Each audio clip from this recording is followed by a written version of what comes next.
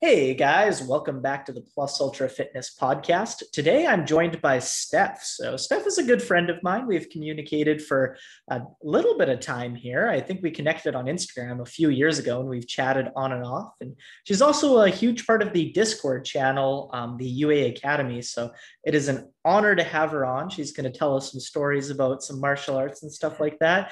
Thank you for being here, Steph. How are you today? I'm doing good. Thank you for inviting me. This is going to be fun. I'm honored to be here. Yes, I'm happy to have you. Can you tell the audience a little bit about yourself to kind of get us kicked off here? Sure. I'm Steph. Work at a pediatric office. Do medical records. A lot of pushing paper, but I like it. I'm a mom, boy mom. What else do I do? I do that in the daytime. By night, I am a martial arts instructor, self-defense instructor. It's what we primarily do at our dojo. Mm.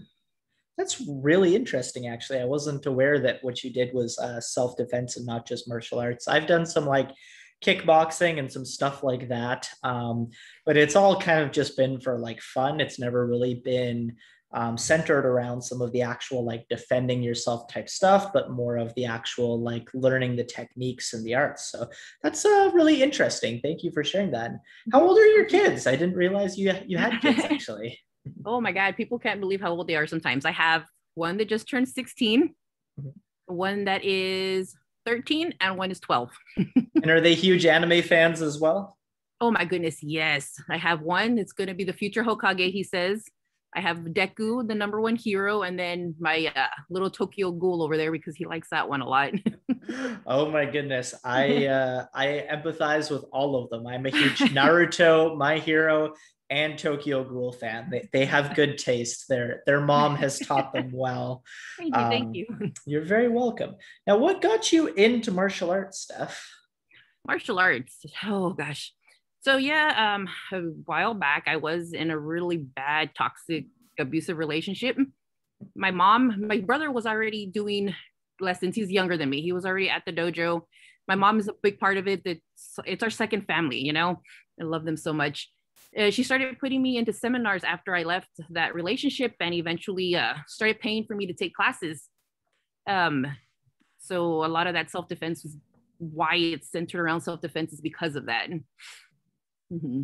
That's really cool. I mean, and I'm sure that that felt really empowering as much as it also felt like really good to just get up and active. It probably felt good that like to be in that vulnerable place that you would have been in where, you're putting yourself out there, but then being taken advantage of and being the way of like being in a really abusive relationship and then kind of taking some of that power back through movement and through protecting yourself through self-defense. That's a really amazing story. And so something similar got me into fitness, not specifically martial arts, but after I got out of an abusive relationship, I started to kind of dive into fitness, and it's what really helped me pull myself out of that dark mental place, bring myself to a better place from a mental health standpoint. And that's what brought me into training. So I would assume you've kind of been on a similar journey as far as, taking back some power into your own life through martial arts, and then eventually, becoming so passionate about them, through that you've decided to now go on and instruct. Was there, is that kind of some of the reasoning behind getting into instructing, or what was some of your reasoning for moving into just practicing martial arts into, instructing martial arts? Um, so it was a lot of little things, not just because of what I went through. A lot of people at the dojo, they come into it because of a lot of these reasons. Kids that are bullied, women and men that had need to learn that self-defense. And seeing that their stories were like mine, my sensei really pushed me up to teaching because he really believed in my passion for it. He believed in my skill. He believed that me helping other people would be something that I would enjoy. And it is a lot. That's amazing. That's so cool that you've been able to move and, take your passion and bring it into teaching. And what exactly martial arts do you practice? I do know that you practice kind of a few of them, but what specific martial arts do you practice? So my main one that I do is also the one that I help instruct in is the Alpha Krav Maga International. There's also a worldwide. But the one that I do is a Kimi International. We do that through under Sam Sadeh. He's the founder of this particular one. I've also joined into Health and Gracie Jiu Jitsu. That one go hand in hand with the Krav. A lot of Gracie is used in the Krav Maga. My sensei's always pushing me towards learning more arts. We started with that one and continuing. Other stuff that I do there is Malaya Eskrima, which is a Filipino martial art. A lot of weapon stuff. If you ever see people using like the sticks and that has a lot to do with it. And I've dabbled in Kitsurugu Jiu-Jitsu, which is a Japanese Jiu-Jitsu. That one is mostly feet-based. It's a lot of throws. I really like that one. I need to get more involved in that one. Sensei also has his own Apache knife fighting system that's been adapted into Akimi. So that's really fun. He got honored to do that, put together a system for it. Very cool. That's amazing. Do you have one of them that's your favorite? It would have to be the Krav because it's my baby. That's where I started, and I'll always have that passion for that one. I love it. And what do you love most about like martial arts in general? In general, for myself, the confidence for one that it gave me. If you knew me 10, 15 years ago, it would not have been the same person. I couldn't make eye contact with people. I couldn't talk because of just everything that was going on in my life at that time. Always seeking like affirmation from people and this and that. The martial arts helped me, like I said, with that confidence. And now I walk with that confidence and, my chin will never drop again. That's so amazing. And I love hearing stories like that because that's a very similar story to mine. And that's why I'm so passionate about fitness and, teaching fitness to people is because it's one of those things that, no matter what type of fitness it might be, whether it be martial arts, powerlifting, rock climbing, whatever it is, fitness and movement really help people kind of take their confidence and kind of take their lives back. And it can have huge mental benefits as, helping people come out of their shell. For myself, being social and connecting with people, something I struggled with a long time. And fitness is something that helped me become more confident in myself. So I was able to, put myself more out there and make more friends. And I've definitely done a much better job of them last year. And, that's why you're sitting here with me. So, I love hearing stories similar to mine in that way. So thank you for sharing that. Yeah. Now, I love it. Yeah, absolutely. Now, do you have a top self-defense tip for somebody that's maybe, unsure about self-defense? Like, could you maybe pass on some little bit of a knowledge? Is like, what do you think is one thing that could help somebody be a little more aware or have a little bit better self-defense, every day if something was to happen to them? Just some advice. Let me see. As them coming into training or just like in general? Just in general, like if, something was to happen to somebody, on the street or something like that, like what type of self-defense tip would you give somebody as like a number one thing? A number one thing would be, is what we tell our students too, just fight back. A lot of the times an attacker doesn't like when you fight back. You start to hit, you start to do anything to try to get away, more than likely you're going to get away. Yeah, that's fair. I think a lot of them think that people won't fight back. So coming in under that assumption, as soon as somebody starts to put up a little bit of a fight, I think a lot will end up backing off. So that's a good tip. Thank you for sharing that. Now, diving into the anime side a little bit, what's your favorite anime? My favorite anime right now is One Piece. I have fallen in love with that anime. That is quite the commitment. How many One Piece episodes are there now?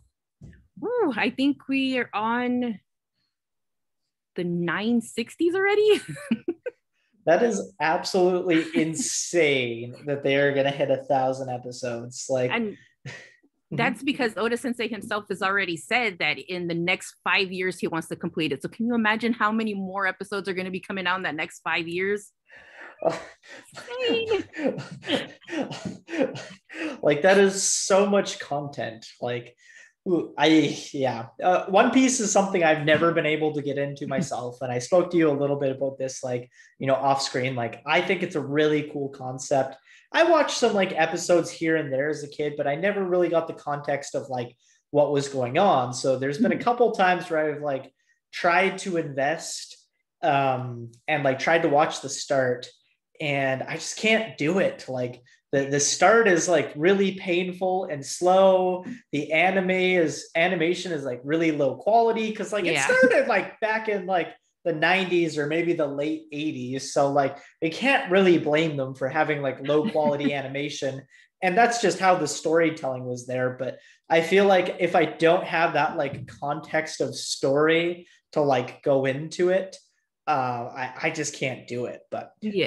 what do you love about what do you love about like One Piece? Like what makes it your favorite anime? What really drew you into it?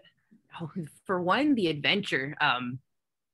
This whole thing with Luffy and why he wants to become the Pirate King is just so, it's not to be a king, it's for him to be just the freest person, on the sea. And that's something like with everything with me, with the martial arts and everything, yeah, I got it to be free, it opened me up to a lot of stuff, and the stories behind it and everything, his relationships, how he's able to get people to commit to him and be loyal to him so quickly just because how he's just willing to help people. Yeah, I love it. That's awesome. And obviously that's something that can be translated into your martial arts and into your life, and a lesson you can kind of take away from that. Is there any other like lessons that you've taken away from anime and you've applied specifically into your martial arts? Yes, especially with My Hero Academia and Naruto. Mm-hmm. Rock Lee. Oh, I see myself a lot in Rock Lee. Okay. The perseverance is one thing. Right before I tested for my black belt, it took me longer than it would a regular person to test for my black belt because I didn't see any need at the time to advance until they told me, well, why not just advance? You're working towards it. Of course, it's up to you to do it, but when you're already there, you're skilled. Why not take that leap and do it? Get your black belt. Just got my black belt last year Mm-hmm. out of what is it, like 8 years of training. Um, but the perseverance from Rock Lee is one of the biggest things that helped me through a lot of that last 6 months of training before I tested. And Rock Lee's kind of an interesting character. Like Yeah. I love a lot of Rock Lee's character. His design throws me off a little bit. I'm not sure if I can get behind the whole bushy brow, orange or green jumpsuit with the orange leg warmers. My But favorite is saying gear. I don't have any yet. I think if I do Rock Lee, I think it'll be the like encounter shorts for sure. I like the encounter You got to shorts. get the orange in there, though. You got to get the orange. Ah, maybe. I'll buy you some. I'll buy. I would say I'm just gonna have like the Rock Lee joggers show up to my door. I'm like, oh god, now I gotta wear these. It'll be like how Guy Sensei like passed on the suit to Rock Lee. The whole suit is just gonna show up at my door one day. It's not even gonna be the Just Saying gear. It's just gonna be straight up the green jumper with the orange leg warmers. And and the belt. And the amazing. But yeah, like his perseverance and his character is like absolutely phenomenal, and I definitely love his story. I know like today you had posted that like motivational Rock Lee clips in the Discord yes. channel. I listened to those while I was like showering and getting ready for the day, and it started to bring like tears to my eyes. I'm a very sensitive person, so like anything will make me cry. But like definitely like when you watch like all of like Rock Lee's like heart-touching scenes like that and just see him like constantly coming upon challenge after challenge and overcoming them through perseverance, There's some really great messages that can be taken away from Rock Lee. Is Rock Lee your favorite anime character of all time, or who's your number one anime character? He's one of my favorites, yes. Okay. But because when I started anime again, and like it was what 2 years ago when my kids sat me down to watch My Hero Academia, he said, "You're gonna like it, right? It's like superhero stuff. You like superheroes. You like Captain America." Tell me why I fell in love with All Might. All Might is my all-time favorite. You know, like yes. What makes him your favorite? I guess just for one, his personality, the way he believed in Deku, that he gave him that opportunity.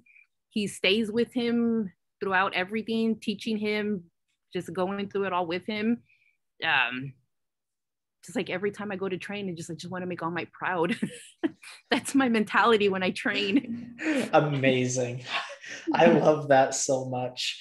It's funny because I really like All Might too, but I really like All Might because I see a lot of the character of Deku within myself. When I watch Deku's story, I relate a lot to his story of struggle and perseverance and overcoming odds and just like pushing and trying his hardest and trying to be like technical and do all the things he does. And his nerdiness is amazing, but it's funny because everybody always comments like, because I think I'm more of like a Deku and everybody's like, bro, you're All Might. I'm like, I wouldn't know if I put that, but I definitely see like the teacher mentality because I do like teaching. So yeah, I do like that. I like that. I see that. Yeah, I do like that element of it too. So even though he's an absolutely awful teacher, which I should almost maybe take a little bit of offense to, but he's always trying to positively uplift people. And I can get down for that message. And ultimately, that's what the podcast is all about, is positively uplifting people and, giving them, that, I guess, what does he call himself? Symbol of hope. Trying to be the symbol of hope in people's lives so that people can persevere on and go plus ultra in whatever endeavors they go through in their lives. Now, we kind of talked about the Just Saying community a little bit already. I know you're a big part of that community. When did you get your first piece of Just Saying gear? Ooh, my first piece would have been a year ago. They were my Red Riot joggers. Okay, your Red Riot joggers. I like it. And what does the Just Saying community mean to you? Oh, it's one of the best communities I have come across. Like there's a couple of them that are my day ones, like Nadia. Oh, I love Nadia to pieces. She has been there with me from the beginning. Just how uplifting everybody is, how positive everybody is. You guys are just amazing. I never feel out of place or awkward when posting any of my stuff, even though that's how I always feel about it. Halloween last year, I remember posting something. It was to a close friend story that they have made fun of in my gear for Halloween. So upset about it, didn't want to wear it anymore. And was just outpouring with love and support. That's just the kind of people that we need, Yeah. Sorry, you froze for just a second there. Do you want to repeat that point? You got made fun of at Halloween. You didn't want to wear your gear anymore, and then. And then yeah, I posted it to a close friend story. Then just like the outpouring support that came through with it, just like you shouldn't care about what they think. If you feel confident in it, you look amazing in it. It's just the kind of support that everybody needs. Well, and I agree because that support is so important because in reality, like people should not be commenting on like other people's, like let people wear what they want to wear. Let them look how they want to look. Let them do what they want to do. Like it's your life. You get to do whatever you want to do with it. But people, usually take it upon themselves to project their own insecurities onto other people's lives, which is unfortunate, but it's probably not going to stop happening, which really, really sucks. But at the end of the day, having a strong community support system around you can help you overcome some of those challenges and persevere through them. Rock Lee wears his funny gear. all the time, and he feels amazing in it because he's always got Guy Sensei at his back. And that's really what it comes down to, is you have people that when you fall, they're there to pick you back up. And that's what I really love about the Just Saying community, is Oh, yeah. where there's constantly people around you like that. Everybody's just there to support each other. They don't care, what discipline of fitness you practice. They don't care even if you don't do fitness at all. They don't even really care if you wear the Just Saying gear or not, although it's strongly encouraged because we all love it so much. But it's just about a community of people uplifting each other and having each other's back. So that's really what I like about the Just Saying community, and I appreciate anybody who's part of that, anybody who's putting positive energy into that, as part of it myself. Now, what do you think is the best life lesson and the best fitness lesson that you've taken away from anime and you've applied to your own life and your own fitness? That I've applied to it, it's still just a lesson of having that perseverance and confidence. Mm-hmm. Yeah, that perseverance has a lot to do with my fitness journey and my life journey. Having confidence also. I wouldn't have taken opportunities for a better job and stuff like that if I hadn't, Yeah, that's so amazing. I guess it's translated out into your martial arts of you finally taking that black belt lesson and into other things of your life as well. So that's pretty cool. And that all came from your kids showing you My Hero a few years ago. Hey, yeah. That's amazing. Those are some good kids you have great there. Because the entire time, like, there's a drill during the black belt test. Okay, because a few days before you take the skill part of the test, just to know that you know your stuff. To pass that, of course. When you get to your black belt test, it was the most important part of it, because then they're going to test your heart and your soul about it. They're going to test how you overcome yourself. When I tell you that day was emotional, that was an emotional day. One drill, you have to put on a song. It's called Sharks. They put you out into the middle of the floor, and it starts with two people coming at you, and you have to stack them up, defend, push them away until it gets to, depending on how many black belts are on the board for you that day, can get up to about 10 to 15 people attacking you at one time. Mm-hmm. My two songs, Make My Story, it's the English version for My Hero Academia, and Peace Sign. Yes. Everything circled around My Hero Academia that day. Mm-hmm. The guys too, they knew how much I loved the show, and a couple of them were anime fans as well. Mm-hmm. The last thing that you have to do for your black belt test is a 3-on-1 sparring match. It's mm-hmm. me, and I am this 5'2", tiny, I'm short, up against these 3 6-foot-something guys. They're buff. They coming at me. The entire time they're punching at me and everything. One of them was like, "Are you gonna let everything that you train for go plus ultra? What would All Might say?" I was like, oh my God. They're really pushing that on me. Amazing. I love it. That sounds like a very, supportive community and family you have there at the dojo. That's awesome. My sensei, I always tell him he's my mic guy. I love it. He's my hype man. Love it. And yeah, I always tell people that I think My Hero is like the best intro anime to get somebody into the world of anime. And once they're in that world, they're definitely hooked. So yes. Like, I just keep shelling out anime after anime now. Like, what is 3D shows again, Oh man, I don't even remember what a 3D show is. I watched one 3 years ago, something right? Like that. Amazing. Do you have any recent animes that you watched that you would suggest to the audience before we kind of close up here? Recent stuff. What have I started? I started watching Slice of Life, so I don't know if anybody would like that. Oh yeah, throw up some Slice of Lives. Who knows what somebody will like or not? Well, one that I started to really like, because helped me get my sister in to start watching, was Love is Hard for Otaku. If you like that, the little gamer girl, she reminds me of me. So I love it. I love it. What else? Amazing. Mm-hmm. Overlord is another great one that I like. If you like those RPG type of ones, where it's submerged into that game world and they're thinking on their own and stuff like that now. Fire Force is one that I started. I really love that one. I started Fairy Tail. Mm, what else? What else? Haiku. Oh, haiku's another great one that I just love for all of that energy. Yeah, so many good ones out there. Amazing. Well, thank you so much for coming on, Steph. Can you tell the people where they can find you? You can find me on Instagram. I'm nerdyfit2019. Awesome. Guys, go give Steph a follow. Hype her up in her Rock Lee gear, even though it's got the funny orange parts at the bottom that I refuse to wear. Everybody says I look great in it. Staying that way. Like I said, I'll do the shorts. I'll do the shorts. I love Rock Lee. I'm not sure if I want orange around my ankles. I'll put you onto it. You'll see. You'll see. Couple of months. Give me a couple of months. You're going to be wearing it.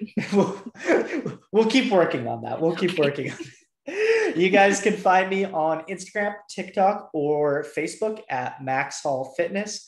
Follow the podcast on Instagram at the Plus Ultra Fitness Podcast. If you guys are on YouTube and you guys have not subscribed to the channel yet, please, please, please subscribe to the channel. I really appreciate it. And leave a like and a comment on this video. It helps in spreading the podcast out to more people. This last month was a record month for the podcast. So I thank you guys again for that. I'll never be able to stop thanking you guys, but those likes, those comments, those subscribes go in a really long way to the YouTube algorithm, showing this to more people organically and spreading the podcast and allowing my message to reach more people, which is ultimately my goal, is to help influence and inspire as many people as possible with this podcast. If you guys are on Spotify or iTunes, please leave a review, ideally a 5-star review, because you think I'm amazing. But if you think I'm absolutely just trash, I guess a 1-star review will do as well, or anything in between. But leave a review, leave me some feedback. Either way, I really appreciate it, guys. Thank you for taking your time to listen to the podcast, and have a Plus Ultra day. Peace out, guys.